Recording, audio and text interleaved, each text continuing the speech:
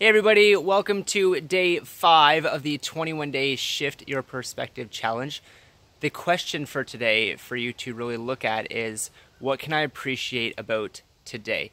We often go about every single day not really stopping and looking at what we can appreciate from the day.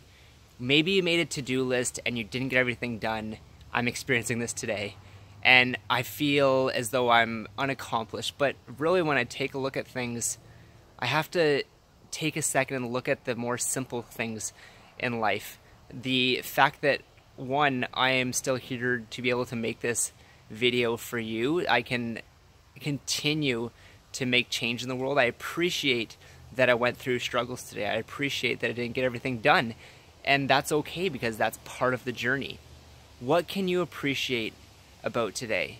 What can you appreciate about what is? What can you appreciate about what isn't? What can you appreciate about what is around you? The people that are in your life, the job you went to today that you got to go to, not that you had to go to, but that you got to go to. What can you appreciate? If you look around, you see the trees behind me, you see the fence. Appreciate those things. The fence here keeps the dog in the yard. It keeps big animals from coming over the fence and mauling me.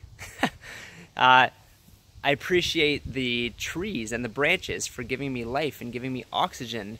I appreciate the fact that there is a big house behind me and that I've worked so hard to be able to have this. And I appreciate my parents for bringing me into this world. And I just appreciate everything I possibly can every single day. I'm looking over my fire pit, and although I haven't had a fire yet, I appreciate the fact that I'm able to have my own fire pit, to live in a city that isn't congested with people, and that's my choice. If that's something different for you, that's okay.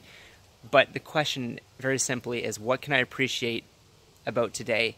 So in the workbook, you're going to find all kinds of things that you can appreciate, and you're going to actually write down your own things that you can appreciate from today, being looking at people, places, things, and maybe just about yourself as well. What can you appreciate about yourself?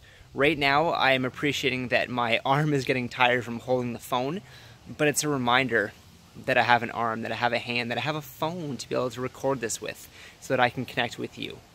What can you appreciate about today?